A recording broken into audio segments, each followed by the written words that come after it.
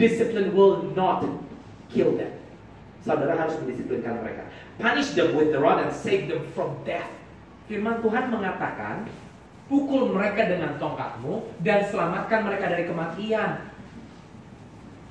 You punish them with the rod and save them from death.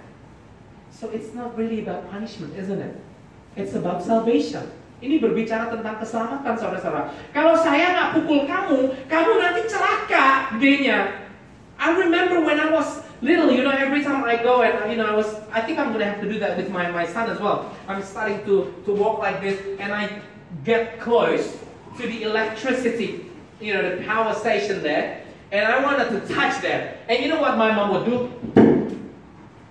And suddenly, isn't that right?